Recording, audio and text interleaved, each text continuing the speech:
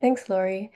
Good morning. My name is Krista Dela Cruz, and I am a volunteer at the Lupus Foundation of Northern California. I'm excited to be your moderator this morning session. We have a packed schedule today, so I will go over the agenda quickly and then we will get started. The first session, we will have a presentation from Dr. Alvin Wells, who will discuss Get Uncomfortable Prioritizing Lupus and Your Kidneys, a discussion. In our second session, we welcome lupus patient Setareh Banisadr as she presents self-care, stress management, and sleep, laying the groundwork for healing. Each of our sessions will end with a 15-minute Q&A, and remember you can ask your questions at any time. We will be gathering the questions and asking them after the appropriate presentation. You can also ask your question anonymously by clicking the anonymous button. Now I'd like to introduce Danny Martinez from Arena to introduce Dr. Wells. All right, thanks, Krista. Good morning, everyone. My name is Danny Martinez, and I'm a Strategic Alliance Manager with Arena.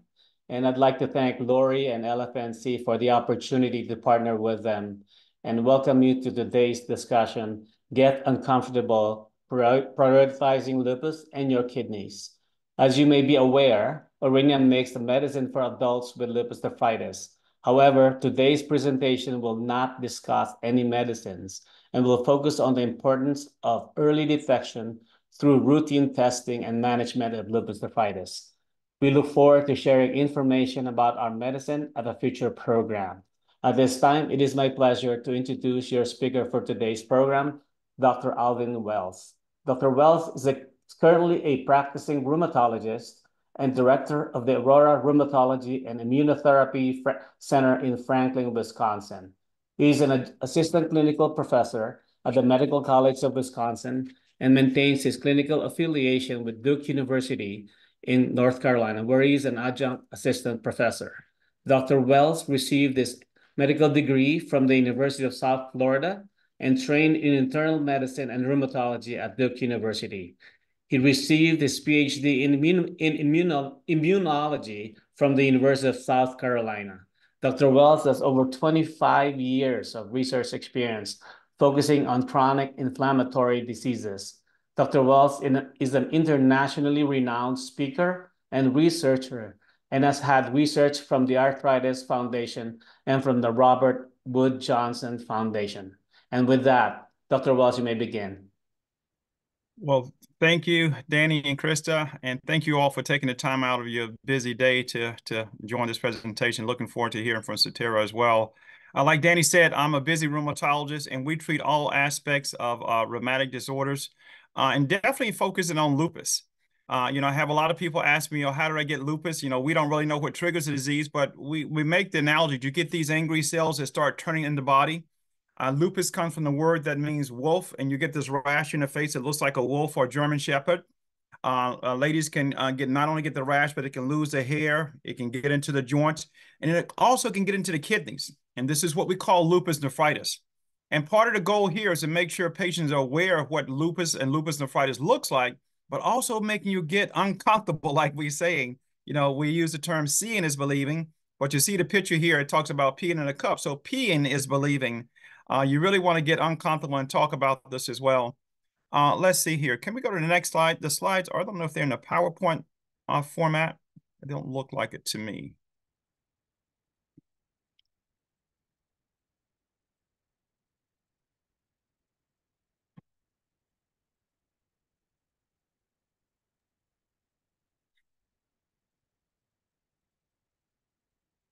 And if you like, I can try sharing them. They're not moving. I'm not seeing anything other than the title slide.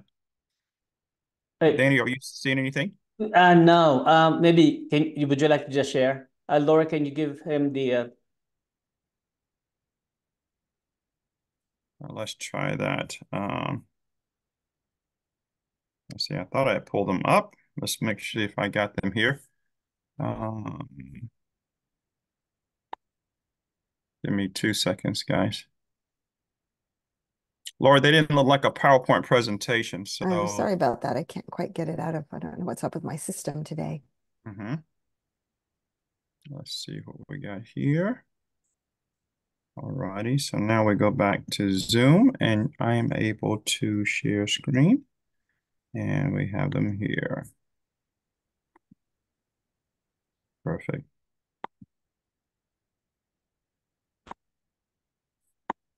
All righty, so that's the first slide. Go back here. So getting uncomfortable, and you see the cup that we were talking about. I was alluding to the lupus is a chronic disease. We don't know what triggers it, but we do know that patients who get it ladies of childbearing age. I have patients that are teens, 18, 19, 20 years old that have it and also have lupus nephritis. We know that some people that this inflammation, like I talked about, can get into the kidneys. You look on the right-hand side of this slide here, 50% of patients may go on to get kidney involvement, and that's what we call lupus nephritis. It's a common presentation that we see with patients with lupus. And what we worry about, that those same angry cells that, like I said, it can damage the skin. You guys know the Singer seal. You see that the scars on his face? That's not acne. That's actually from lupus. So the same type of thing, imagine that inside of your kidneys. I like to make the analogy. You all had an old sponge that you have in your kitchen sink. When you take it out of the bag, it's nice and sweat. It smells good and it works and absorbs very nicely. But over the period of weeks, it gets hard. It won't absorb. It won't work like it should. And that's what happens with the kidneys, with lupus. So going from that nice functional kidney to end up with the scarring. And unfortunately, some patients can end up where they not only the kidney works anymore, they can have to require dialysis or have transplant. I have a sister who's older than me, unfortunately. She's on dialysis now, and that's no walk in the park. So we want to make sure that, hey, patients with lupus who might have lupus nephritis, they know what it looks like, and definitely make sure your rheumatologist stay on top of that. People think it's uncommon, but it's not as uncommon as you think. Look here, about 100,000 people currently living in the United States that we know about have lupus nephritis. So 1 in 3 people diagnosed with lupus at the time of diagnosis. Think about that. I have 3 patients with lupus walk into my clinic. I've never seen them, never laid hands on them, never made the diagnosis. But if I diagnose them with lupus, one of those 3 ladies is going to have lupus nephritis at the first visit. And that's what I tell my patients here. Yes, we need to be very, very aggressive. We want to make sure we get not only do the blood work, I'm going to do my physical exam, but we're going to do a test on your urine to make sure you don't have kidney disease. So again, more common in women than in men, and often can be more severe in women as well. Look on the right-hand side here. We're all talking about disparities in equity and inclusion now. We know that the racial and ethnic groups have a higher rate of having lupus nephritis. Compared with Caucasian and white people, are 4 times more common in African Americans and Asian descent patients, and also 2 times more common, higher in Hispanic and Native American. So like I tell people, if I have a patient of color, I'm going to be very, very aggressive with them. I give another kind of story. I have a boy and girl twin. Both of my kids are healthy, thank God. But if my young daughter developed lupus, I'm going to be very, very aggressive. I'm going to follow her 3 to 4 months every year to making sure that we don't see any changes. I have to get the blood test. I have to do a physical exam, and she would have to get a urine test to make sure that's not going to pop up all of a sudden. And that's the take-home message for the day's presentation. So getting uncomfortable. There's some facts about it. Like I said, 1 in 3 people living with lupus nephritis will go on to get kidney failure.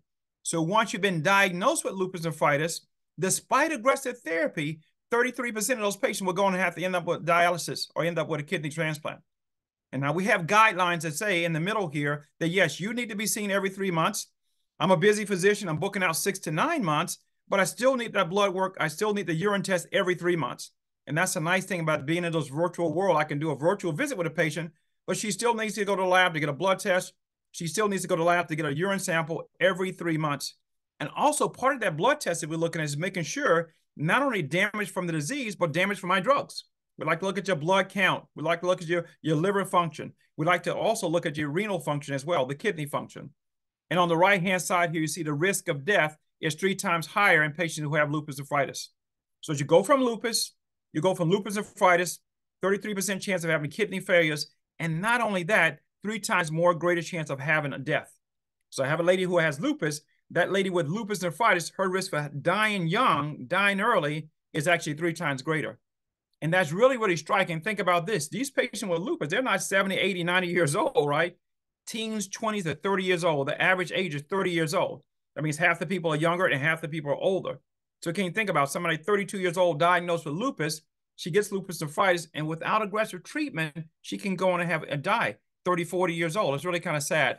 And that's why we want to talk about this. So what are the things we look at? What are the complications when we think about lupus nephritis? Go back to that sponge. You have to spill some water on the sink counter. You try to get it up with that dried sponge. It's not going to work. So the same thing happened. If a kidney's not function like it should, guess what? You're not getting rid of urine and things like that, and things build up. And one of the things we see as fluid builds up is like, imagine a dam building up. That pressure builds up, and it builds up your blood pressure. And indeed, that's what most ladies die from. It's the blood pressure and cardiovascular disease here. I'll go right to the third block that you see here. The cardiovascular complication. They have heart attacks. They have strokes. All of those things, and that can into, of course, early mortality like we talked about. And the second box here, that scarring, think about that sponge analogy that we talked about, that chronic kidney disease. You know, you can live with with one kidney. Some people can donate a kidney if somebody needs to. But what we worry about, if a lady has 2 kidneys and she's functioning like she only has 50% of her kidney function, that's a bad sign. So it goes down from 60 to 50 to 30 to 20, even with my aggressive therapies. And this is something that we keep our eyes on. And on the right-hand side here, you see, if they get kidney failure, known as end-stage kidney disease, that's the time we walking with our nephrologist, a kidney specialist, to say, hey, is this a patient who's a candidate for a kidney transplant? Or if there's no transplant, can we go on and get to see about dialysis? We got to catch it early, guys. Think about this. We all treat our blood pressure. We all treat our cholesterol. We all treat our diabetes. And the same thing here, we need to treat the lupus and lupus nephritis. We need to make the diagnosis early. Like I said, when they come into my clinic, we get the urine at baseline, and every 3 months, we're going to talk about treatment and then routine testing to make sure I do as much as I can as a rheumatologist to prevent this irreversible damage that you see that we mentioned here in the box at the bottom.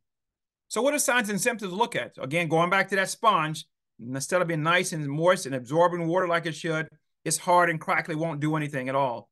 And when that water builds up, guess what? It leads to swelling of the ankles. You all take your socks off at night. You see that little line around your ankles? That line should be gone in the mornings. It's natural for all of us to have that throughout the day. If you see that ring in the morning, you need to be calling your doctor. You need to message them, hey, I'm still seeing this, what we call this edema, the swelling of my legs. That is not normal. A lot of my call, oh yeah, just go elevate your feet at night, get a pillow, or put some compression holes on there. No, if you got lupus, I'm worried that it could be lupus nephritis. We're not going to wait. If you're my daughter, I'm not going to wait. You end up on dialysis. And that's what we talk about. When that fluid builds up, guess what? The blood pressure builds up. And then I'm worried about your blood pressure, heart attacks, and strokes. So we got to be aggressive with that. So indeed, I jump all over this. My primary care doctors who treat my lupus nephritis patients are not aggressive in lowering that blood pressure. Guess what? We jump on it ourselves. I have high blood pressure. I'm on medication. My systolic blood pressure is 116. I don't, the same thing my lupus patient. They come, oh yeah, 130, 135. No, that's not normal. We got to get that down. Less than 120 is where we want to be. And then what does it look like in the urine? I'll give my age away. You know, as a kid, we had the little milk cartons in school, and we take the little straw, and we blow in that milk, and you see that kind of bubbles come up because milk has got protein in it, right? And that's what it looks like with urine when you have lupus nephritis. You urinate and you look down in the water, you see all these bubbles that are there, and even as you flush it, you can see that. So that frothy, sudsy urine or going to the bathroom frequently, that's one of the signs. So swelling of the ankles that won't go away overnight, elevated blood pressure above 130, and then you see this frothy urine. That's what you need to talk to your doctors about. And then down below here, we're going to look for signs. Hey, is it coming from leaking of the urine? So we're looking at things called proteinuria.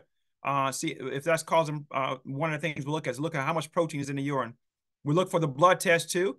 Look for blood in the urine as well. And then we do your electrolytes. Everybody knows about sodium, potassium, magnesium, all those different things we look at.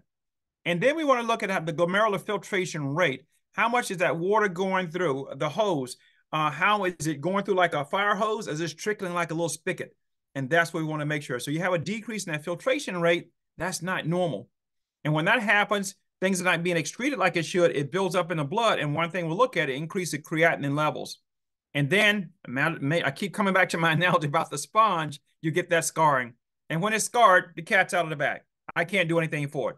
I have nothing to make a scar go away. You all have had surgery. Some people have keloids.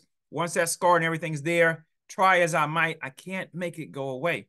So scarring is the end result. It's the body's attempt to say, hey, we got some damage here. Let's do what we can to kind of wall that off so it doesn't cause more damage to other parts of the kidneys. And that's what that scarring leads to. And unfortunately, we can't reverse that. So we have tests to help us diagnose this lupus nephritis to stay ahead of it.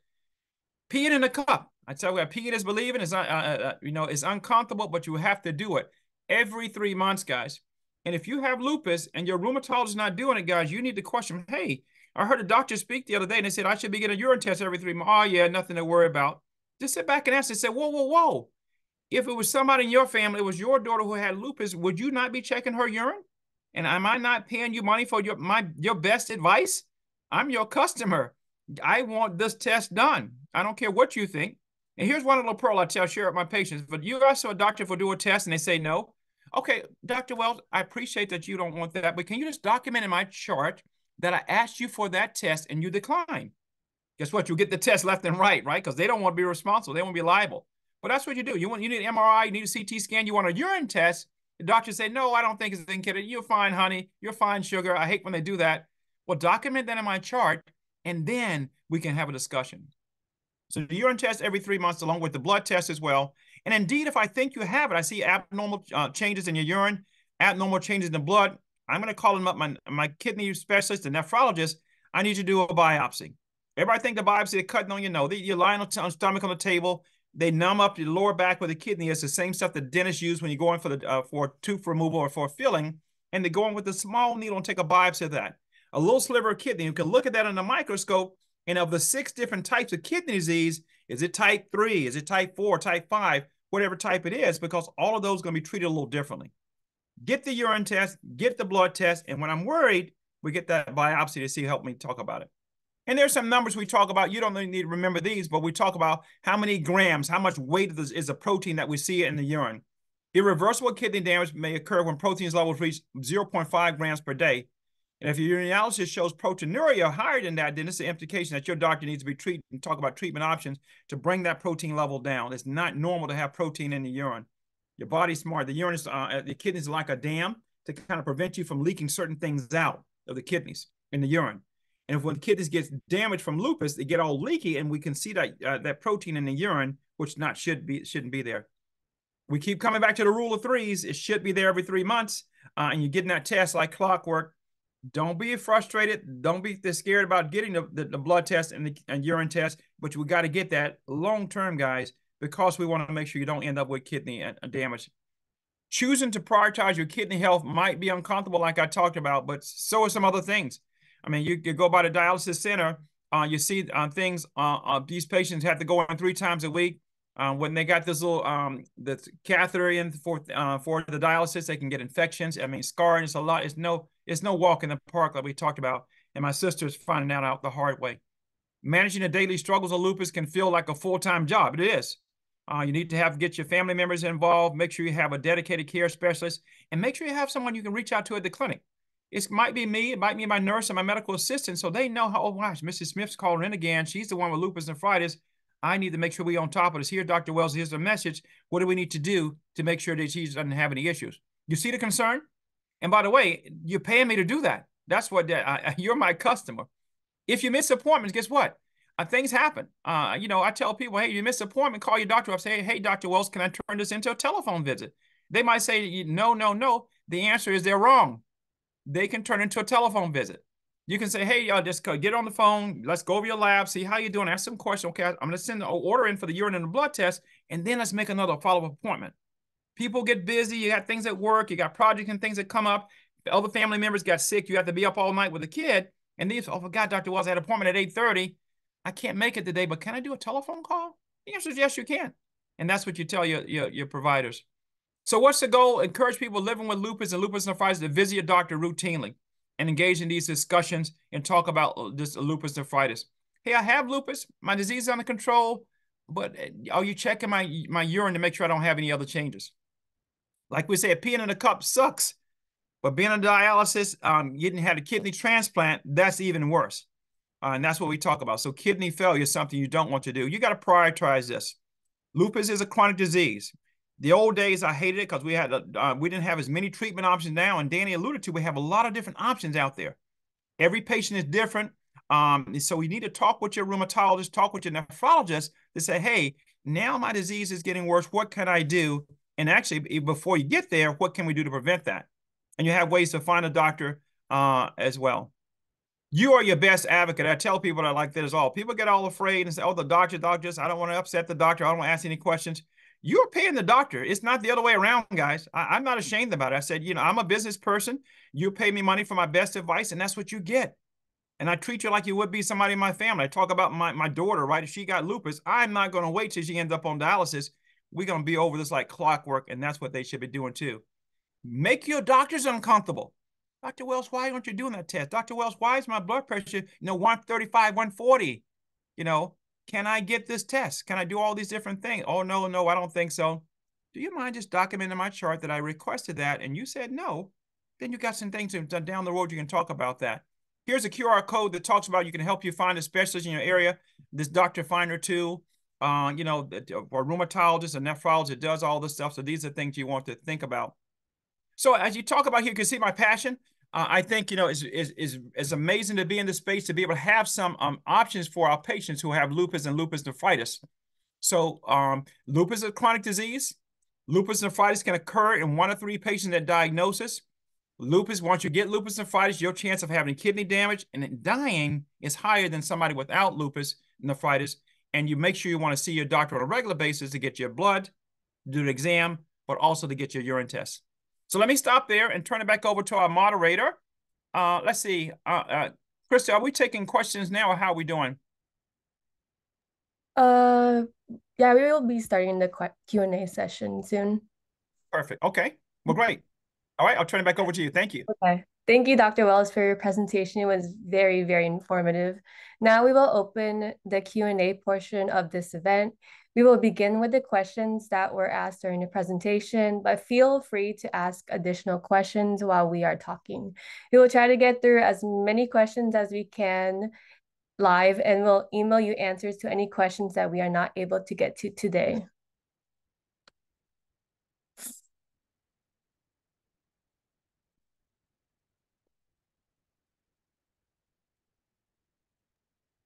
Don't forget, everyone who's attending, you can type your questions in the Q&A section at the bottom or the top, depending on your Zoom, or you can type them in your chat area as well. So don't be shy. And if you want to do it anonymously, there's an anonymous, you could click the anonymous button as well. Should we give them a minute? Sure. Why don't you ask the first question that came in and then. Okay. Chats as well. I got a question in the chat. Is SLE and lupus nephritis the same? So no. So SLE, systemic lupus erythematosus, and that we abbreviate just lupus. That's the one I talked about. You can get this rash. You get hair loss, which we call alopecia. You get sores in the nose and mouth. You can get arthritis. You get rash in your chest. You can also get lung disease, heart disease, and then kidney disease. So systemic lupus, again, affects the whole body inside and out. 1 in 3 patients with lupus will go on to develop lupus nephritis, those angry cells that get into the kidneys we've been talking about, and that's the lupus nephritis.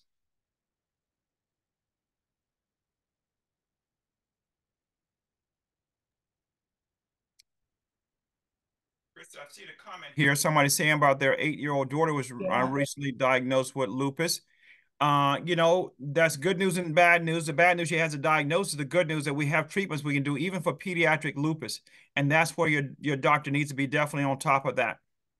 Just like I made the analogy with my daughter, we're not going to wait. If they're just sitting back and not doing the testing and following up on a routine basis, you need to make sure you get a second opinion.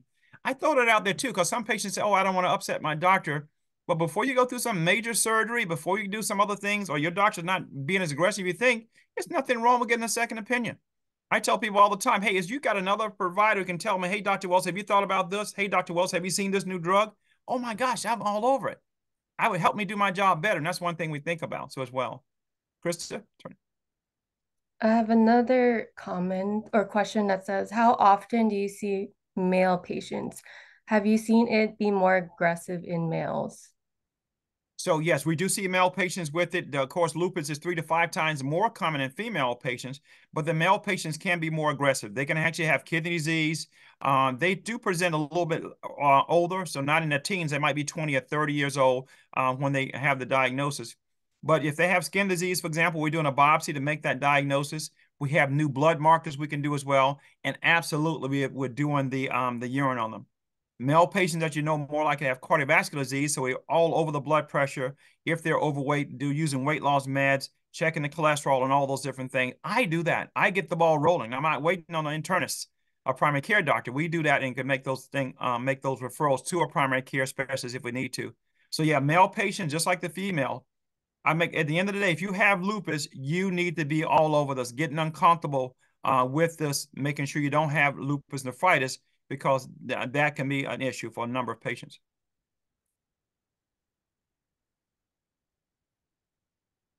I have another question here. How do I know if I have protein in my urine?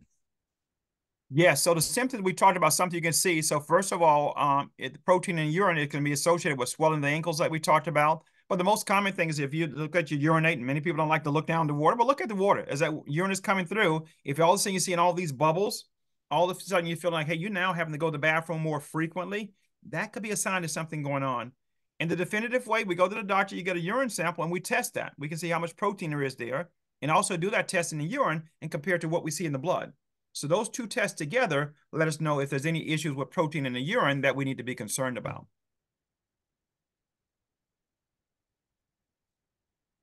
What do you suggest for someone newly diagnosed? What should they do to prepare for their first appointment? And what can they do to help you and themselves? I love that question because I tell people to be prepared. There's this TV commercial where you see a man goes into, I don't know, somewhere like Best Buy to buy a phone. And he asks, okay, can I do text? Can I do auto call? Does it do all this stuff, photos and all those different things? And then it shows the same man going to the doctor and said, do you have any questions? He said, no. So he was like silent. So he's asking more about a cell phone than he was about his own health. And that's the thing I tell my patients. I love it if you saw something on the news or a news article in a newspaper on Sunday, bringing that in, or you hear something on a TV commercial, you talk about a friend who's on a medication, bring that in. Because again, I'm gonna give you my advice what that means. Write down questions. Hey, this is what I've heard. This is what a friend told me. Can I take turmeric and garlic and all this stuff, right? I'm gonna tell you all the real world, all those different things. So writing things down. I have people too. You want to bring somebody in there. Another pair of eyes and ears is I talk fast. So you want to have somebody in the room with you, but be prepared. If you have somebody in the room, I'm gonna ask them intimate questions. So if I ask about intercourse and sexually transmitted diseases or whatever, you need to make sure that that's okay in there. I also have people say, hey, I got a young lady, her husband's at work, but he's going to take 15 minutes from his job to kind of listen in by phone. Or I want to record this so I can go back. And the doctor said, no, you can't record this. You need to go. So thank you. Go back and get your copay and find another doctor, right? Because, I have nothing wrong with you recording stuff. You say, yes, I want to go back and see what Dr. Wells said. I want to share this with my husband, with my kids. I want to go back and talk about all the stuff. There's absolutely nothing wrong with that. And you should not, because this is a virtual space. When I'm doing video things like this thing could be recorded. It could be captured out there. So writing things down, bringing information in, having somebody else with you, asking questions, and actually even recording the conversation. I think all those things you need to do with any of your visits, not just with me, your primary care doctor. You got somebody who's overweight. Oh yeah, you just need to go out and exercise, honey. No, give me one of those weight loss drugs. They're approved by insurance. I can lose 40 pounds in a month. And then my blood pressure, my diabetes, my cholesterol goes away. But they're not doing it. They give it to their daughters, their wives, everybody else in their family, but they won't do it for the patients who you're paying money for. I get so frustrated when I see my colleagues do all this stuff. So yeah, those are my pearls I tell my patients all the time.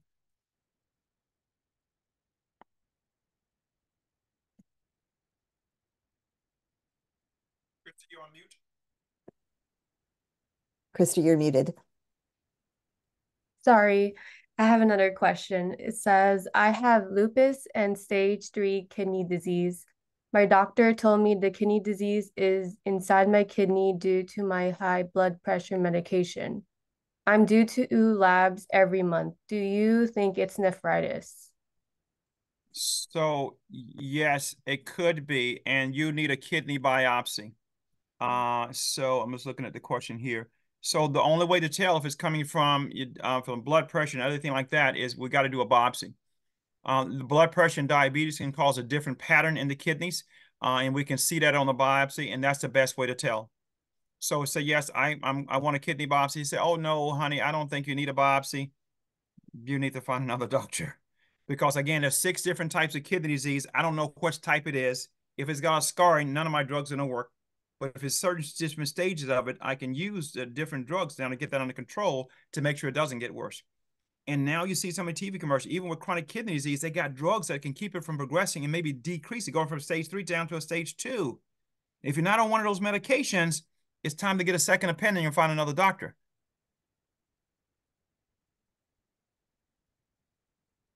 Next, we have, do you know how or why phosphate levels connect with lupus? We cannot seem to be able to raise them even after being on phosphate treatment for about a month now. Yeah, so low phosphate not only be coming from loss of the kidney, but it means that your body's probably not absorbing it through the gut. So I probably recommend being seen by a GI specialist or a nutritionist. There are different formulations of phosphorus that you can do to get that up. It doesn't really impact the kidney function like we see like potassium and calcium and magnesium, but your body needs phosphate to generate energies to recover muscle and cells. So you definitely want to make sure it's in that normal range. If it's low, I'm okay, but I don't want it down here. So doing what you can to make sure it's in that normal range, and then also seeing if it's being absorbed in the GI system.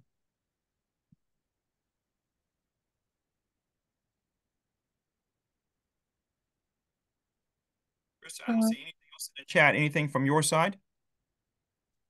I have some other questions that we can go off of. Well, if people want to continue adding to the chat. So, Yes. Yes, going go ahead. back to protein in the urine, what would be the next step a renal doctor would do if I do have protein? Yes, if you do have protein in urine, we're going to do a biopsy, the kidney biopsy. Like I said, you'd go to a nephrologist. If we can't get you into a nephrologist, we get you to radiology because I want that test done as soon as possible. And then based on that, I'll know which direction to go with my treatment.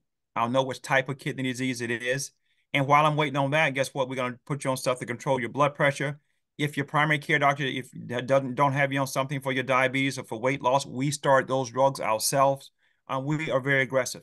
Why? Because lupus can affect the whole body, not just the kidneys, the skin, and the joints. It goes from head to toe, guys. And that's the message. And these doctors are not being aggressive. It's so frustrating for me to see patients coming in for a second or third opinion. And I said, the doctor didn't talk about this. The doctor didn't check that. I mean, it just blows you away. It makes you cry. And that's why I said, if your doctors are not doing stuff and you ask for a procedure or test or whatever, ask them to document it, and then you can go from there. Also, does having protein mean I will develop kidney failure? So yes, protein is one of the things that can get into, and it kind of is like the analogy is like the clogging the drain. So if you got the drain, the hair or whatever gets in the water kind of builds up. So protein and other kind of things like salts, like calcium and things like that can get deposited in the kidneys because the body's not able to clear it like a normal kidney would be. So once the kidney function is not working like it should, things are not flowing like it should. Imagine, like I said, a fire hose versus a spigot is dripping. So your body's not flushing things through like it normally should, and things back up, and that can lead to more damage. And that's what we can see as well. Thank you, Dr. Wells. If anyone else has questions, please feel free to put it in the chat before we can move on. Oh, I see one. My grandmother, mom, and I were diagnosed with lupus SLE. Do you know what genes are associated with lupus, and can you screen for them? So yes, there are genes that are associated with it, but I'll tell you the short answer is that's not worth testing. The insurance company won't pay for it, and it'll be thousands of dollars. Because here's the challenge is, even if the gene tests positive, I have nothing to put you on to prevent lupus. I'm not going to put you on one of these drugs unless you got it. But what I do tell you is, say, all of a sudden, if you, let's say, in the family have a young kid who complains about joint pain, in the family history of lupus, that kid needs to be seen by a doctor to make sure, hey, there's a family history of lupus. I want to make sure this joint pain is not coming from beginning signs of lupus. I said, for example, because somebody mentioned an 8-year-old daughter, kids don't make up stuff. If a kid has pain, you better believe them. I tell the joke too. If my kids say a ghost in the house, I'm moving because they really are seeing ghosts, right? I'm not going to play around with it. So no, so don't worry about a genetic testing. Believe your body better than anybody else. Your family. If things start changing, hey, I think you got some issue. You got a rash. You got some joint pain. I see swelling in your legs. Let's get you to a real doctor who can do this evaluating and get you appropriate therapy. The other thing we worry about, say if we do a test that's positive for a gene, and now you got those people want to do 23andMe and all this crazy stuff, which I don't believe in. Now you got a gene that's out there positive. We don't know ethically, can an insurance company say, okay, now we're not going to cover you down the road because you got this pre-existing gene like we do for cancer. You test positive for certain genes, you're at increased risk for breast or uterine cancer. And so now preventative ladies can go and get all the surgery like Angelina Jolie did. She had everything removed, right? So you want to say, hey, now what can I do? You got a gene for lupus. I have nothing. I can't remove things in your body. I can't put you on thing to prevent that. It just means you develop signs and symptoms. I don't care what it is, skin, joint, whatever. See the doctor, let them know that family history, and we get you treated appropriately.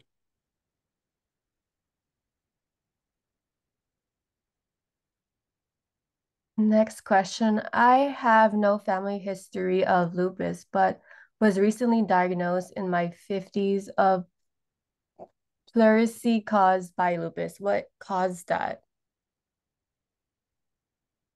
I don't know if you're seen by a rheumatologist, but if you haven't, you need a second opinion. It's very unusual to see somebody in their 50s develop lupus that presents just at pleurisy. So lupus can affect what we call the lining of the lungs and the heart. So that we can see that as well, but it has some blood tests that we see that are positive. And then we're looking for other things. Did they do a biopsy to show that it indeed is that? So that's some of the things we look at. One thing we know that say, hey, it could be coming from infection, from viruses can trigger stuff, the pleurisy around the lining of the lungs. But I mentioned lupus can affect the whole body and it also can affect the lungs. But you got to be seen by a rheumatologist. They need to do this blood work. We got a test that we do is look at 40 different markers. It not only tells them if you're positive or negative, it tells them what's the likelihood your disease will get worse and worse and worse. So if you're testing that positive range, guess what? We might not do the blood work in urine at 3 months. We might do it every other month just to make sure that you're not going to end up in dialysis 2 or 3 months from now. So if you're not seen by a board-certified rheumatologist, you need to get somebody to see you because we want to make sure that it is coming from lupus and that you're on appropriate therapy. And guys, the good news is we have therapy. When I did my fellowship at Duke, I hated lupus because these patients didn't do well. We had to put them on all these chemotherapy poisons. Now we got multiple drugs we can use to treat the lupus, to treat the lupus nephritis. And it's really, really been rewarding to be able to have all these treatment options for our patients. You go to some doctors, they're not going to recommend it, guys. I see it. I say, oh, we're going to give you the older drugs from the 80s and yada, yada, yada. We don't do that because we worry about the cost of these drugs. I don't worry about the cost, guys. I say, why are we talking about the cost? I say we should not talk about the cost of these drugs. You should talk about the worth. And all of my patients are worth it. So that's what we do when we talk about that. But some doctors, they're not there unless it's their mother, their wife, their daughter, right? You see the analogy? So with the lung disease, see a doctor and make sure they got it and do a biopsy. But you need to be followed regularly to make sure this doesn't get worse and lead to other organ involvement like the kidneys.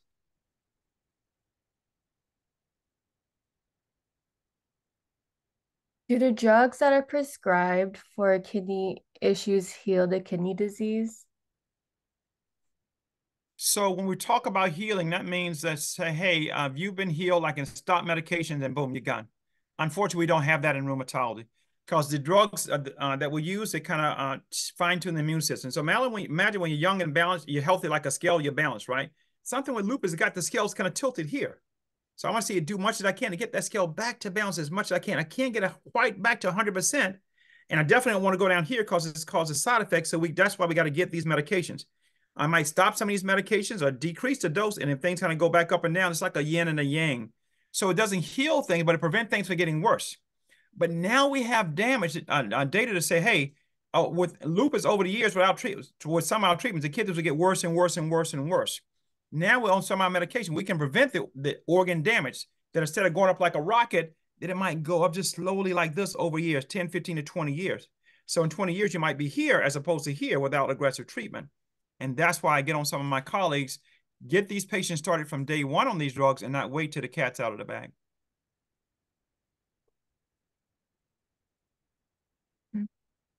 Do I need to change my diet at all to keep my kidneys healthy? Short answer is yes. I'm a big fan that we all need to be eating healthy. So I tell people, look in your closet and your refrigerator, all those white things, you need to put those away.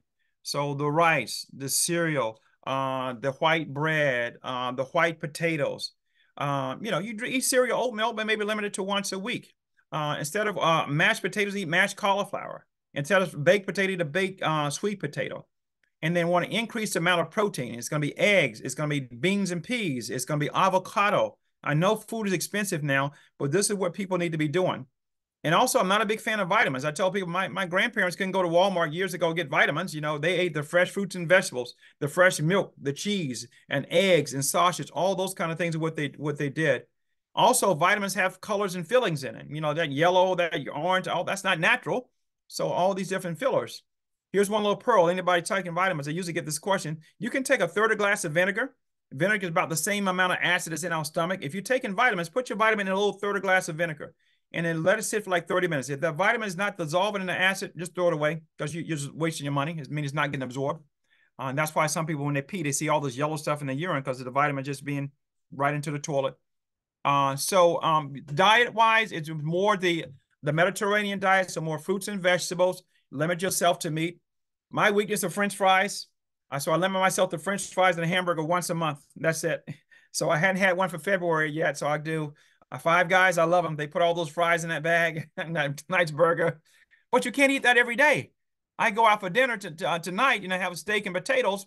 I'm not going to get up tomorrow having waffles and pancakes. So it's all about the balance. Don't deprive yourself. You go out and have a piece of cake tonight. By the way, you go out to have that meal, that they give you enough food for 2 meals.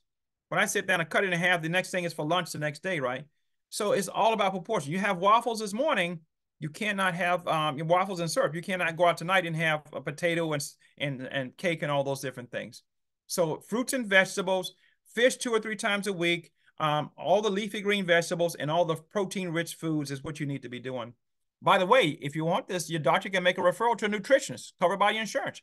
Hey, I have a patient with lupus. I want you to give them the guidelines of what their best food to treat the disease to prevent them from getting protein in the urine. Boom, write the prescription. It's covered by the insurance and they can make that evaluation. And actually, we do that for all our patients.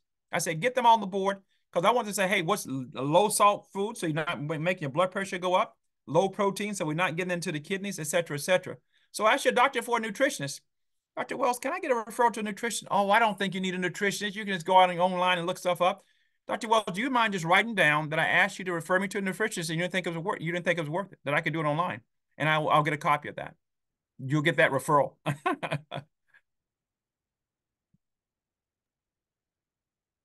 Next question. How do I know my doctor is doing their job properly? I feel things are going good for my daughter, but what if we are missing something? How would I know? The easy way you know is how frequent they are seeing you. What are those interactions? Oh, you're looking good, Mrs. Smith. I'll see you in 6 months. No, your lupus is stable. You're doing fine on the medication. To make sure that remains that way, we're going to repeat your blood work and urine in 3 months, and I'll see you back in the clinic in 6 months. But every 3 months, I need to get that blood and that urine test. That's the way I know. The only way I know that your disease is under control, the only way I know you're having side effects from other medications, the only way I know that your kidneys are getting worse is I got to do the test. And if I'm just not seeing you once a year because, oh, you're doing fine, that's not good. I'm not going to let my daughter come in once a year. Because when she comes in 6 months or a year later, guess what? She might already have 1 foot in a dialysis center because I missed it. So yeah, you might be doing okay. But when we do the blood work, part of the stuff like we talked about is looking at disease activity, but I'm also looking for side effects from the medications. Another way we tell, if anybody's on prednisone, if you're on more than 5 milligrams of prednisone a day, that's almost malpractice. And that's what we talk about. So those are things you talk about with your doctor.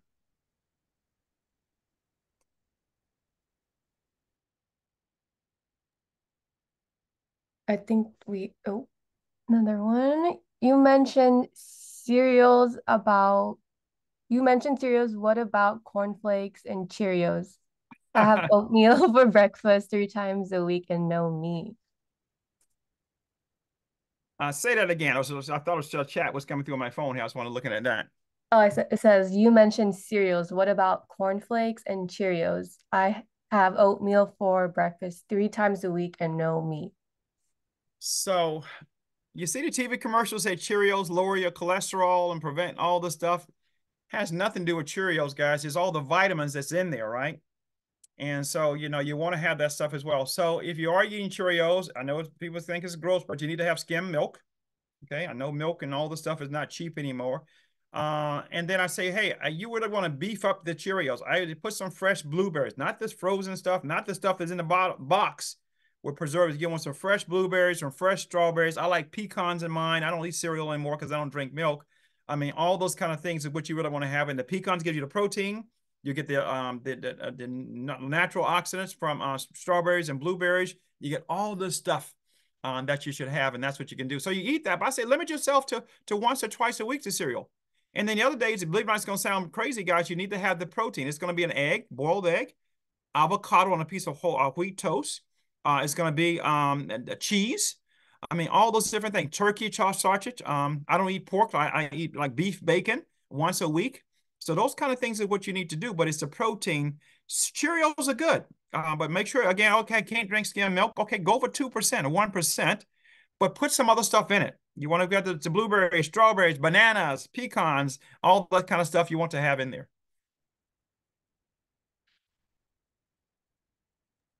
All right, how are we doing on time, Chris? I'm kind of looking at this. I know we got a lot of questions coming through. That was the last one, actually. Okay. Well, So listen, can I just make a summary? Because everybody hear me. I love the questions. This is what you should be asking your doctors and your providers. The lady who had the 8-year-old daughter, the lady with the lung disease, you talking about, hey, what the food to do. Your doctor should be making these recommendations, getting you to the right people. And you are paying for that, guys. You're the customer. You write that copay. Your insurance is paying for all that stuff. I make money when I see patients. That's what I do. That's my profession. That's what I do for a living. And you need to demand that of your providers. And if they're not doing that, this is not 1960 where the doctors were like, God, you did whatever they said. You are the customer, and you want to make sure that they have your best interests in mind. Well, thank you all for your time. I wish you all the best, and I appreciate, all doing this, and thank you, Orenia, for the sponsorship. Chris, I'll turn it back over to you. thank you, Dr. Wells. We really appreciate your time and expertise. We will now welcome Setareh Banisadr. Setareh is a lupus patient, longtime volunteer at the Lupus Foundation of Northern California, and has her master's degree in integrative health. Through turning around her own health through healthy lifestyle practices, she became fascinated by what patients with autoimmune disease could do to help themselves. She is the founder of Setareh Health, where she coaches clients with chronic diseases one-on-one to help them make healthy behavior changes to improve their health and overall well-being. Well, welcome, Setareh. Thank you so much. Let me just share my screen quickly.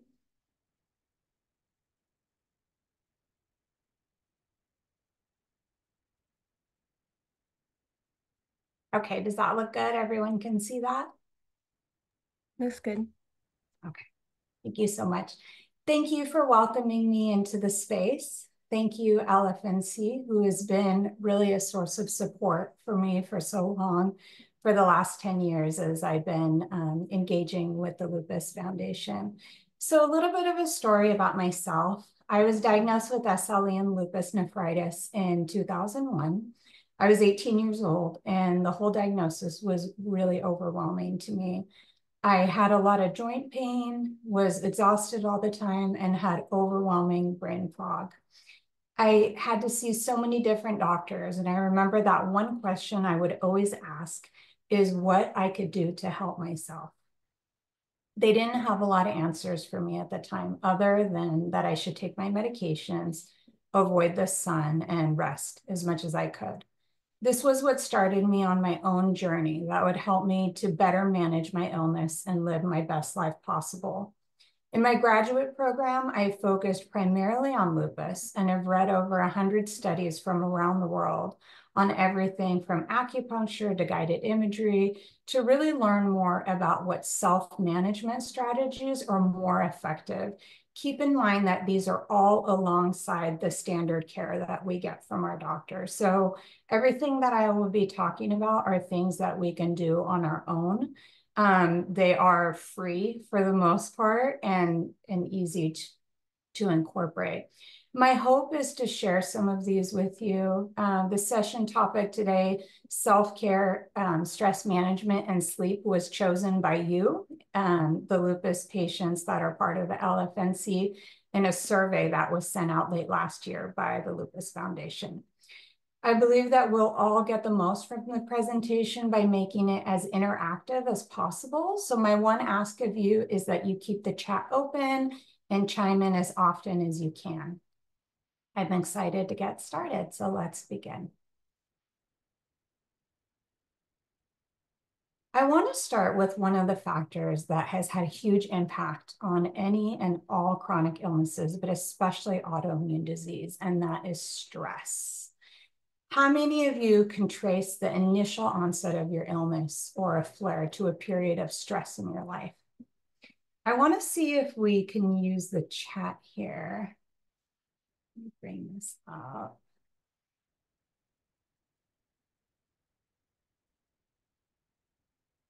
So go ahead and just write in the chat, give me a yes if that is true for you, that you can trace your diagnosis of lupus to stress. It turns out that of all the forms of stress, emotional stress has the most difficult impact on our systems.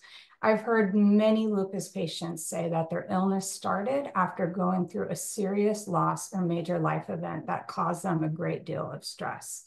So financial concerns, relationship problems, life transitions like moving or starting a new job, worrying about health issues, and social pressure are some of the most common sources of stress for most individuals. But for those living with autoimmune disease, these are intensified due to the unpredictable nature of the illness and the daily strain that it puts on our relationships, finances, and abilities to work.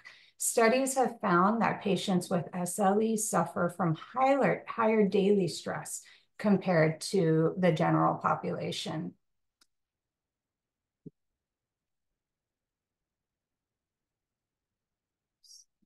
A little bit. So what can we do to keep stress from ruining our health? Because as much as we try, it's a part of our day-to-day lives. There's something we can do, and that is to create regular outlets for our stress so it doesn't wreak havoc on our health. To illustrate this point, let's think of the analogy of a pressure cooker.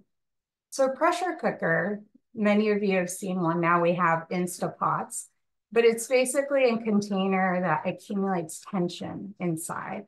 In order to release that tension, there's a valve, the little black and silver thing on the top, and it consistently and regularly releases steam. What this does is it regulates the internal pressure, and also it keeps the pressure cooker from exploding. It can be the same with the tension and stress that build up in our lives. We often can't prevent the stress from happening, but what we can do is create regular and consistent outlets for its release. Open this up a little more so you can just see my whole screen. Sorry. So how we release stress is going to look different for everyone. And I'd love to hear more about the ways in which you relieve stress. I want to start here, however, on some of the proven ways to effectively release stress. Physical activity, especially aerobic exercise, has been shown to reduce stress hormones and to trigger the release of endorphins, which promote a positive mood. Relaxation techniques such as reading, listening to music, or taking a warm bath, getting a massage, making art. There may be others that you practice. There are so many, and they're really individualized to what helps you to just decompress. Spending time in nature, taking a walk outside, going on a hike, or just sitting in the park and listening to the birds sing. Nature has been shown to relieve stress in and of itself. And there's a whole body of evidence for something called ecotherapy, which is the study of how nature really heals us from the inside out. Spending time with friends, family, and your community is another great stress relief. And this is especially so if people are supportive and understanding about your illness. Conversely, spending time with people who downplay your symptoms or they don't understand what you are going through can actually have the opposite effect. This has been found in studies. Living with a chronic illness like lupus can be particularly isolating, and it's very important to lean into relationships with people who are supportive and or if they are going through the same thing. Joining one of the lupus support groups can be a wonderful way to speak to other patients who are going through the same thing as you. Journaling is another method that it is very effective as a constructive outlet, just a way to get your thoughts down on paper and to gain perspective. Restorative sleep, which I will get more into later. And I have one more big one, and some of you might guess what that is. And that's meditation and mindfulness. This is the other major practice that releases stress. Let's start with a definition of what each one is. Meditation is a practice that involves training the mind to focus and redirect our thoughts. It typically involves techniques that encourage relaxation, concentration, awareness, and an increased sense of presence in the moment. Meditation has been practiced for centuries in various cultures and spiritual traditions around the world. While there are many different types of meditation, most involve finding a quiet space, sitting or lying down in a comfortable position, and then using a specific technique to guide the mind into a state of deep relaxation and heightened awareness. Common meditation techniques include mindfulness meditation, which involves focusing on the breath or on a bodily sensation, guided visualization, which involves imagining peaceful scenes or positive outcomes. Meditation has been shown to have numerous health benefits, including reducing stress, anxiety, depression, improving focus and awareness, emotional regulation, and promoting a sense of well-being and inner peace. Many people also practice meditation as a spiritual or religious discipline, using it to deepen their connections with themselves, with others, or with a higher power. Mindfulness is a mental state characterized by non-judgmental awareness of the present moment, including thoughts, feelings, bodily sensations, and the surrounding environment. It involves paying deliberate attention to what is happening in the present moment without getting up in judgment or reactions. While mindfulness is also practiced through meditation techniques such as mindfulness meditation, it can also be cultivated through various everyday activities such as eating, walking, or even washing dishes. The key is to bring your full attention and awareness to the activity that's at hand. So by now, most of us have heard of meditation and mindfulness and maybe have internalized some message about how we should be doing it. It's very common also to resist incorporating it into our routine for various reasons. So it could be our perceived lack of time, challenges sitting still due to a restless mind, or physical discomfort, like physically just not being able to sit for that long, difficulty quieting the mind, or difficulty establishing a routine. Sorry, I lost my place here.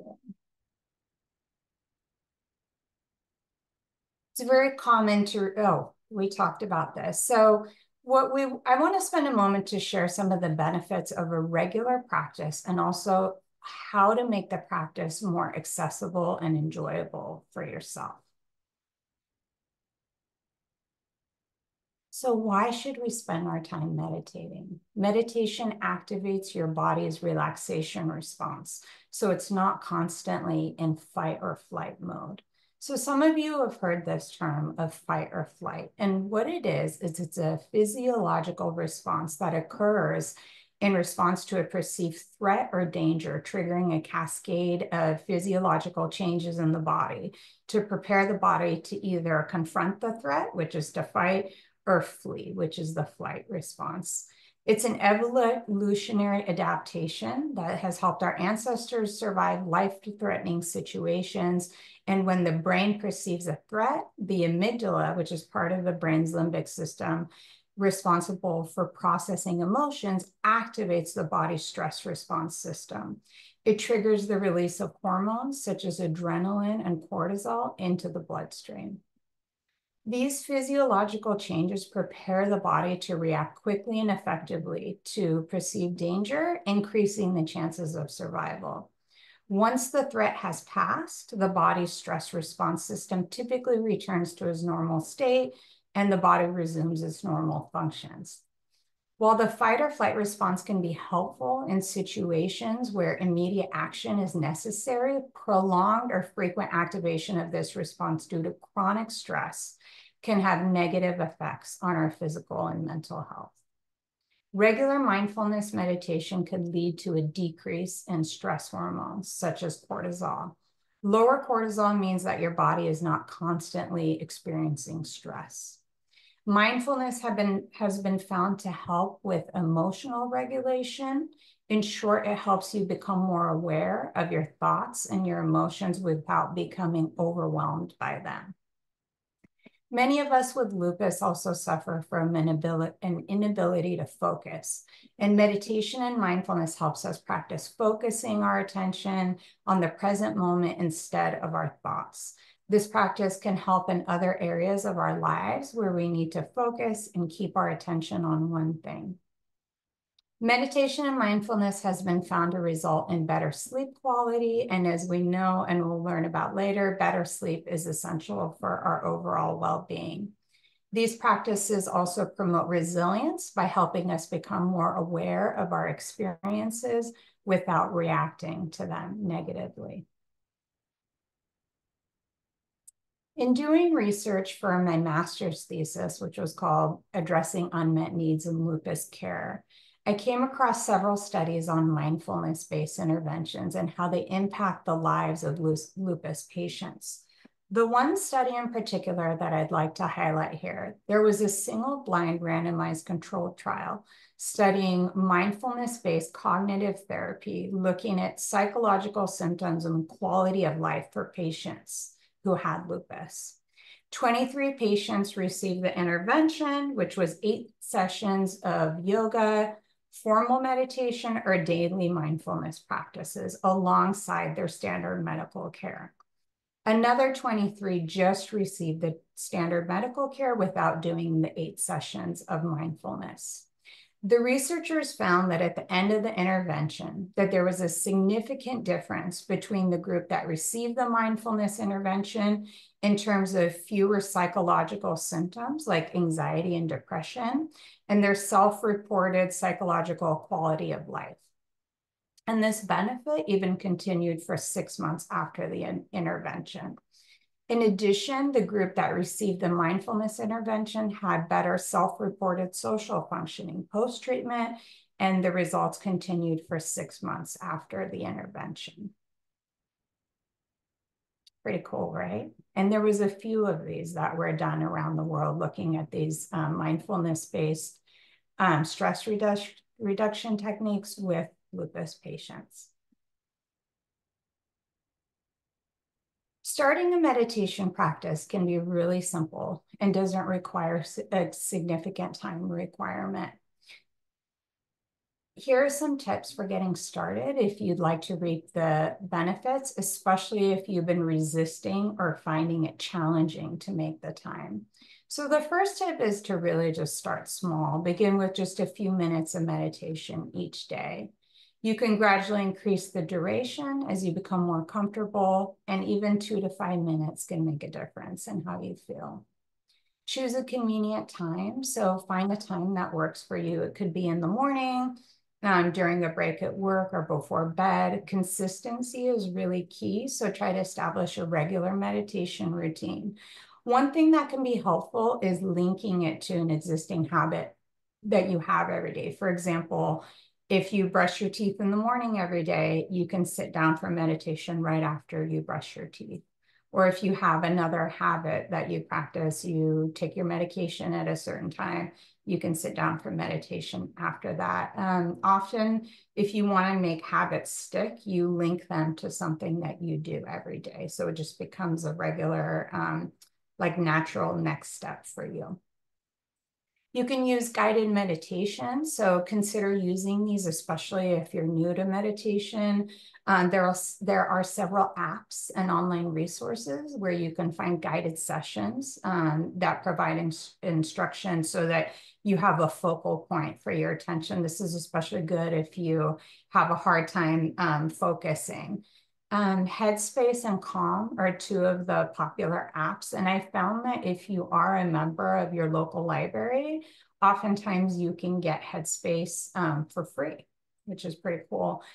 Insight Timer is my favorite, and that one is always free. So that's worth checking out as well. The next step is to find a comfortable space. So if you have physical discomfort and sitting still is a limitation, just create a comfortable space. And meditation can even be done lying down, believe it or not. Otherwise, if you're sitting up, you can use a lot of pillows or blankets, or you can even sit in your favorite chair to meditate. You don't have to sit cross-legged on the floor, contrary to what a lot of people think. Explore with different techniques. So you can explore different meditation techniques to find what suits you. And it could include mindfulness meditation, loving kindness, which is where you focus on sending love to others in your life and to yourself. Or you can use focused breathing exercises, and you can find a lot of those online as well. If sitting meditation feels challenging, you can try incorporating mindfulness into daily activities. So we talked about this. This is just being fully present when you're doing one task. So it could be like washing your hands and feeling the warm water, smelling the soap, feeling the traction of your hands against each other. This can bring you into the present moment and to help you to not focus and identify so much with your thoughts or your worries. Always remember, of course, in the bottom there is to be kind to yourself. It's completely normal during meditation for your mind to wander. And instead of getting frustrated, you can gently bring your focus back to the chosen point of your attention. And be patient with yourself as you develop your practice, if this is something that you chose to do. And remember that the benefits of meditation often come with consistency rather than duration. And by making meditation a really small and manageable part of your daily routine, you might find it easier to overcome resistance and to find a practice that works for you. The next topic I'd like to focus on is sleep and why it's so very important to our overall health as patients living with an autoimmune disease. Sleep is crucial for everyone's health, but it's particularly important for individuals with autoimmune disease due to its role in regulating the immune system. Here's why sleep is especially important for those living with autoimmune disease. The first is immune system regulation. So sleep plays a really important role in regulating the immune system, including the production and activity of your immune cells. Getting enough sleep helps maintain a balanced immune system. Inflammation reduction. So autoimmune diseases often have chronic inflammation, and sleep deprivation can exacerbate inflammation by increasing the levels of inflammatory markers that we have in the body. And this has been found in studies as well. Tissue repair and healing. So sleep is a time when the body undergoes repair and a regenerative process. It's during sleep that damaged tissues are repaired and the body heals itself. And lastly is symptom management. So lack of sleep can really worsen symptoms or make them seem worse, such as fatigue, pain, and brain fog, which are some of the most common symptoms in lupus. It's also been found that it leads to more daytime sleepiness. And one of the most common things we complain about as lupus patients is feeling tired all the time. Believe it or not, setting yourself up for a good night's sleep starts when you open your eyes in the morning. And it has to do with your circadian rhythm or your body's natural sleep-wake cycle. This internal biological clock is responsible for our sleepiness and wakefulness over a 24-hour period. It controls the production of melatonin, which is a hormone that regulates sleep. So optimizing our circadian rhythms can significantly improve our sleep quality. Some things you can do to optimize your circadian rhythm are expose yourself to natural sunlight during the day, and especially in the morning. Sunlight exposure helps regulate the circadian rhythm by signaling to your body that it's time for you to be awake. You can spend time outdoors or near windows, or consider using light therapy lamps if natural light is limited, like in the winter. Here in Northern California, we just had like a period of so many days of rain. And I got myself a therapy light, which emits its 10,000 lux of light. And I just put it close to my face when I wake up in the morning. And it really helps. It helps with the winter blues and just kind of to wake your body up and let you know that it's morning, especially when it's dark outside for so long, as it often is. I know that there are restrictions that we have for sun exposure, and that's okay. You can, wear a hat when you go outside. So in other words, you can wear a hat to shield your skin from the sun, but don't wear sunglasses in the morning.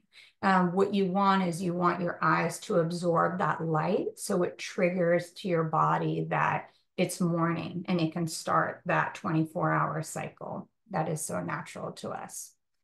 As the sun starts to go down in the afternoon or in the evening, depending on what season we are, consider also dimming the lights in your home. This sends a signal to your brain that it's time to wind down, and it optimizes melatonin production, which helps you sleep at night. Most importantly, and many of us are guilty of this, try to limit your exposure to artificial light from electronic devices before bed. Smartphones, tablets, and computers emit a blue light, which signals wakefulness in your brain, and it suppresses melatonin production. So one good practice is to put your phone on the charger 2 hours before going to sleep, or you can use blue light blocking glasses if you read on a tablet or if you need to be on your computer. This blocks the blue light from going into your eyes and signaling to your body that it should be awake. There are also apps that you can install on your devices, and what they do is they naturally dim the light emitted from them in the evening. I use one on my computer or my laptop if I have to be on it late at night, and it's called F-Lux. You can do a Google search and find it. It's free, and you can download and install it on your computer or your iPad. Optimizing and aligning with our circadian rhythm is a factor in good sleep hygiene. So sleep hygiene refers to a set of practices and habits that promote healthy sleep patterns and improve the quality of sleep. Here are some aspects of sleep hygiene and how to practice them. So the first one is to maintain a consistent sleep schedule. So you go to bed and you wake up at the same time every day, even on the weekends. Consistency helps regulate your body's internal clock and promotes better sleep quality. So just having a consistent schedule, probably the more important one is what time you go to bed every day, but trying to wake up at the same time is really helpful too.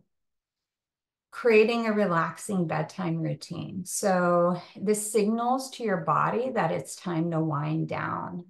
This can include doing activities like reading a book, taking a warm bath, practicing relaxation techniques such as deep breathing, meditation, or doing some gentle stretching. Optimizing your sleep environment. So making your bedroom conducive to sleep by keeping it, the three things are keeping it cool, keeping it dark, and keeping it quiet. So using blackout curtains or an eye mask to block out artificial light, using earplugs or a white noise machine to mask disruptive sounds, and ensuring your mattress or pillows are comfortable and supportive. So limiting exposure to screens before bed. So we talked about this, about the blue light. So the goal is to really stop using electronic devices 2 or maybe 1 hour before bedtime, whatever you can manage, or using the light blocking glasses or screen filters if you have to be on your devices in the evening. The next one is avoiding stimulants and heavy meals before bed. So stimulants like caffeine and nicotine, as well as heavy meals close to bedtime, can disrupt our sleep, our ability to fall asleep, and the quality of our sleep. So a good rule of thumb is to stop having caffeine after 12 p.m. So your body has the time to metabolize the caffeine before you go to bed.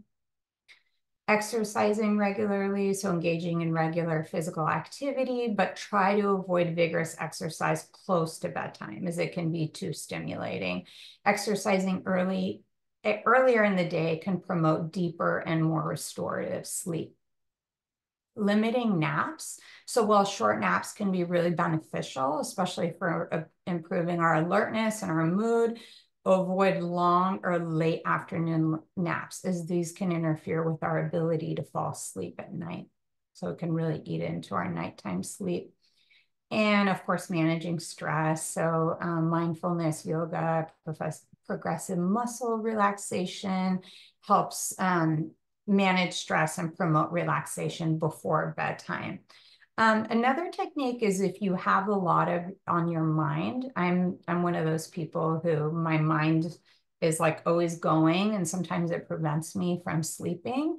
You can practice doing something called a brain dump. So you get a journal or just a piece of paper and you write down everything that is on your mind in that moment. So this way you're not holding it all in your mind as you're trying to sleep. And I found this to be very effective for myself. So I invite you to try it if that's something that you struggle with as well. And then limiting alcohol. So it's a bit of a misconception that alcohol leads to better sleep. Research has shown that while drinking alcohol before bed can help people to fall asleep faster, they're also more likely to wake up more frequently during the night and have lower sleep quality overall. One rule of thumb is to not consume any alcohol 4 hours before bed, so you can give your body time to metabolize the alcohol.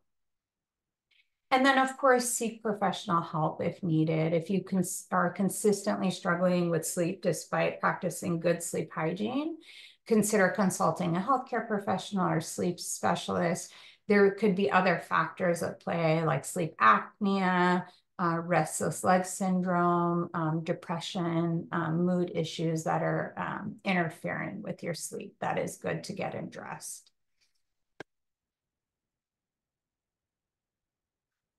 And last, but definitely not least, I'd love to discuss self-care, which are the intentional actions we can take to improve our physical, emotional, mental, and spiritual well-being. As you know, we are whole people. It's not just our physical self. We have an emotional side, a mental side that we have to take care of, and our spirit as well. So we've already covered many of the aspects of how we can support our physical health with the talk from Dr. Wells, improving our sleep, our mental health through setting up regular outlets for stress and starting a meditation or a mindfulness practice. And our emotional health deserves just as much recognition. And as someone living with the unpredictability of an autoimmune disease, our emotions can often feel like a roller coaster. I found that practicing self-compassion to be such an important aspect of my self-care. And this basically means treating myself with the same understanding, gentleness, and compassion that I would give to a friend or a loved one. This also involves speaking kindly to myself and without judgment, even when I make mistakes. Practicing emotional self-care involves nurturing and supporting your emotional well-being. And some effective ways to practice emotional self-care is to identify and validate your emotions. So taking time to recognize and acknowledge your feelings without judgment, validating your emotions as natural responses to your experiences, whether or not you perceive them as positive or negative. Expressing yourself, so finding healthy outlets for expressing your emotions, such as journaling, talking to a trusted friend, a therapist, or engaging in creative activities like art, music, or dance. Setting boundaries, so especially establishing clear boundaries to protect your emotional well-being and to honor your needs. So learning to say no to requests or situations that you find drain your energy or compromise your values. Practicing self-compassion. So we talked about this, treating yourself with kindness, understanding, and self-compassion, especially when you know that you're going through a difficult time. Practicing self-talk that is supportive and nurturing rather than critical or harsh. And interestingly enough, if you choose or have already chosen to take up a meditation or mindfulness practice, you become so much more aware of how you speak to yourself and what are the thoughts that are going on inside your mind from a moment-to-moment basis. Limiting exposure to negative influences. So minimize exposure to negative people, environments, or media that can exacerbate negative emotions. Surrounding yourself with positive influences and sources of inspiration. Seeking support, reaching out to friends, family members, mental health professionals for support when you're struggling emotionally. Having a supportive network can provide validation, empathy, and perspective. And this is especially important when you're living with lupus, just finding people who understand your struggles and what you're going through. And again, I think the support groups are a wonderful way to do that. Engage in activities that bring you joy. So make time for activities that bring you joy, bring you pleasure, fulfillment, whether it's spending time in nature, pursuing hobbies or interests, or enjoying time with loved ones. Prioritizing these activities really nourish your soul. Of course, if you're experiencing persistent or overwhelming emotional distress, consider seeking the help of a mental health professional, such as a therapist or a counselor. They can provide guidance, support, and coping strategies to help you navigate your emotions more effectively. And remember that emotional self-care is an ongoing process, and it requires self-awareness, self-compassion, and practice. But by incorporating these strategies into your routine, you can nurture your emotional well-being and build resilience in the face of challenges. Again, I want to just thank you so much for your time. I hope that you got at least one takeaway from this presentation that you'll start incorporating into your day-to-day life. Education without action is just information. And it's really by incorporating some small steps that you can start on the path to helping yourself feel better. I welcome any questions about any of the topics we covered today, or even something that we didn't cover. If it feels more comfortable for you to reach out to me one-on-one, please feel free to email me or send me a message through my website, which is listed here, setarehhealth.com. Gonna stop my share.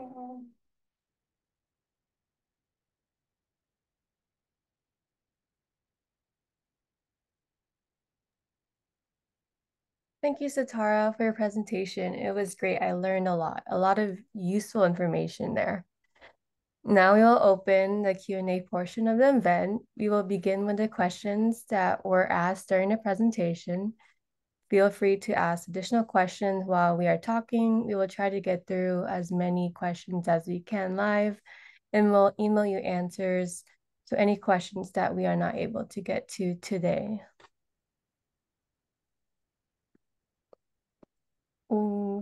One question here. What was the free meditation app that you mentioned?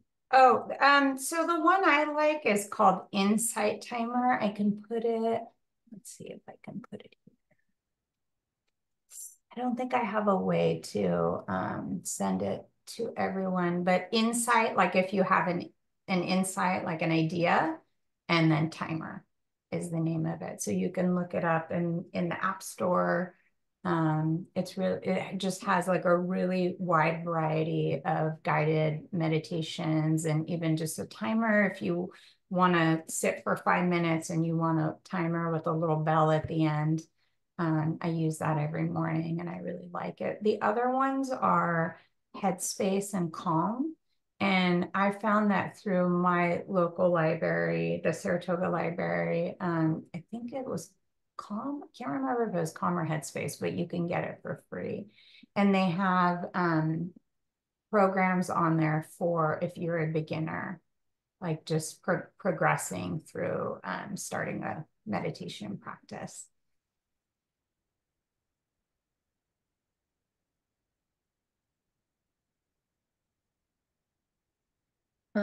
Being a lupus patient yourself, what do you do to de-stress on a daily basis? Oh, that's a great question. I guess it's changed over the years. These days I'm a mom. I have a 5-year-old. I work, I juggle a lot of different things. And my meditation practice has really sustained me. I can't do too long because I have busy mornings, like trying to help my daughter get out the door for school. But I do about 10 minutes every day and I'm consistent with it. And I do what I talked about. I link it to my morning routine. So after I brush my teeth, I sit down and I do my meditation every day. And it really just helps me to like center and get my day to a really good start. And if I don't do it, I know because I feel like something's missing and I didn't quite start my day on a good note.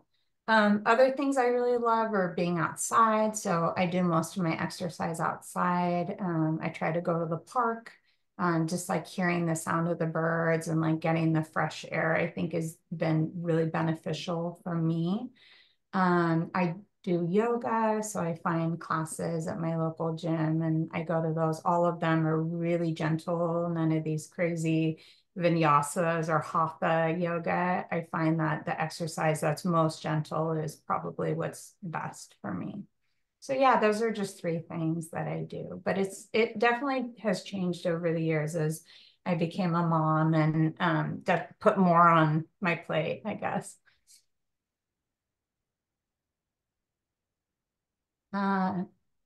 Any recommendations of food that helps sleep? That is a great question. I do, so it's not a food, but chamomile tea is really lovely for sleep. If you find that you are like trying to just wind down from a really busy day, that's a great way to just like brew yourself a little chamomile tea. They say magnesium is very good for sleep as well. So if that's something that you take as part of your supplement regimen, maybe trying to take it at night and seeing if that helps. There's a bunch of supplements that are out there from like melatonin that I've tried. I'm probably not in a great position to recommend supplements, but it's something that you can talk to your physician about and try to see what helps you.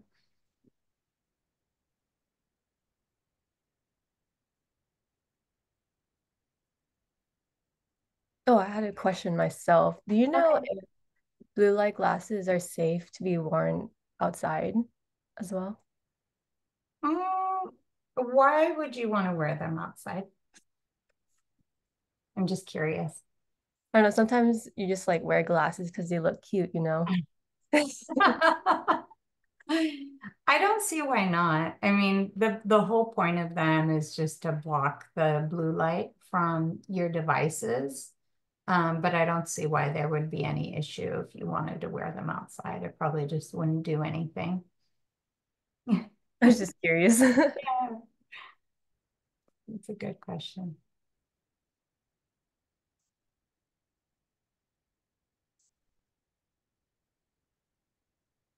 I'm not getting any other questions on my end, Okay. but feel free to keep adding them into the chat.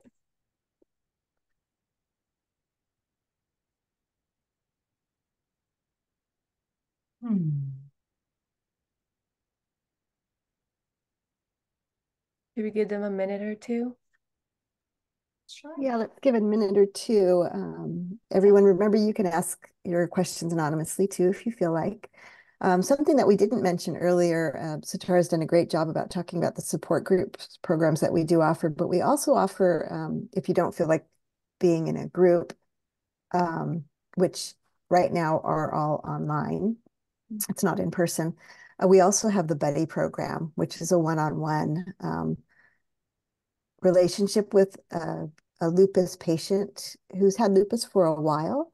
And it works really well if you're newly diagnosed or have had it for a while, but just haven't had somebody to talk to. We pair you with another lupus patient, and then you guys could just chat about symptoms or how you deal with things or things much like Setareh had said today. So it's a great program. It's free and it is also virtual. So you can find all the information on that on our website as well. Yeah, it's so different to talk to other people that have been through something similar than to try to explain it to friends or family members that they're trying to be compassionate, but they don't really understand what it's like. Yeah. So yeah, I found that to be a really great resource. I think we have some questions in the chat. Any recommendations for a child? In terms of what? Meditation or mindfulness or any particular thing? Feel free to just add to that. Meditation, mindfulness. Yeah, I do it with my daughter. So if you end up downloading that Insight Timer, there's a whole library of things that you can do with kids on there. And they'll be really short, like maybe 2 minutes. And my daughter is 5 and she's been doing it probably since she was like 3. But just takes them through like breathing, really simple, like little stories or analogies to help them understand what they're doing. And it comes in really helpful when they're having a moment, as we know as parents, where they're like, can't control their anger or their emotions. They have these big emotions that come up. And like right in that moment, you can practice the breathing with them. And I found that really helpful with my daughter. And sometimes I try to get my meditation in before she comes into my room in the morning, but sometimes she'll sneak in when I'm in the middle of it and she'll just come and sit down right next to me. And we'll just sit there until the timer goes off. And then she knows she can talk or, tickle or, whatever she wants to do. Yeah. We have another question here. It says, I know you said you were recently working on more schooling as well as having a child. I work full-time as well as being a full-time student.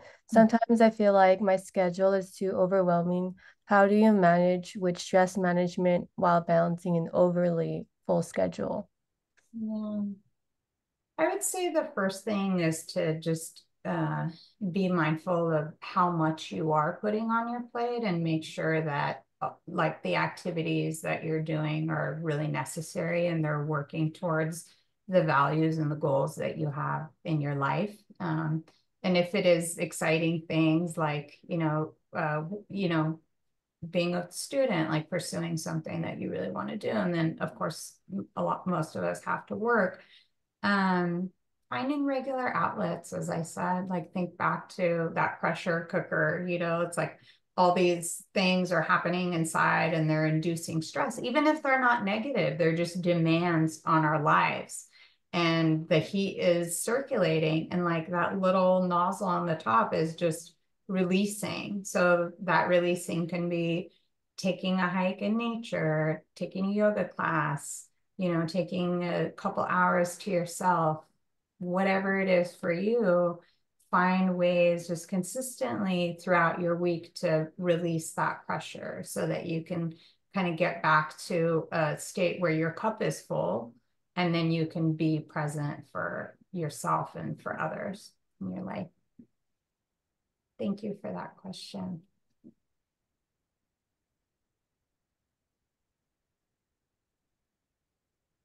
I see Hilda just making sure she's feeling okay in her body and helping her understand a little more. Yeah, those practices are good. Check out the Insight Timer, and then look up kids or children, and you'll find a lot of good resources. Sorry, was someone going to say something, Lori? No, I was just going to read that question. Ah.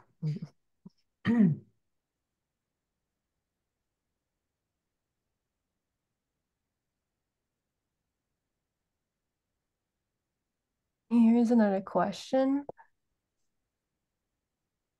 I taught first grade and have done mindfulness in the classroom. We place stuffed animals, buddies on our belly, and can see how our benefits go in and out.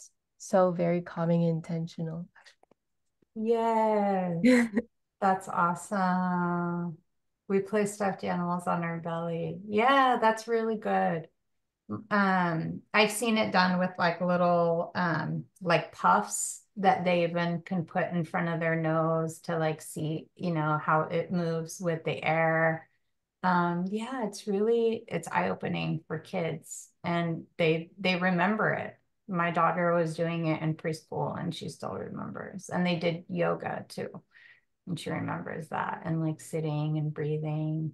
I'm glad that we're teaching these things to kids from a younger age, because I didn't come across it until way later in life when I really needed it because of managing my lupus.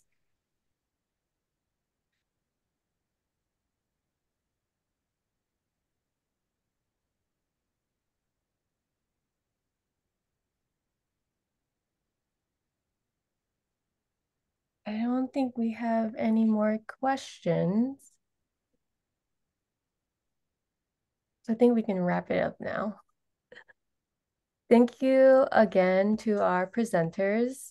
I hope everyone learned something new today. I know I did. If you want to rewatch today's conference, it will be available on demand next week. Watch for an email with the link. Please be sure to take the survey you will receive via email. This will help us find topics which are interesting to you and know how the conferences can be improved. For additional resources or questions, please visit our website at www.lfnc.org or email us at communications@lfnc.org. I hope you all had a good day today and that you will join us for our other lupus health conferences this year. Watch our social media website or your emails for more information. Thank you for joining us today and have a great weekend. Thank you, everyone. Bye-bye. Bye. Bye.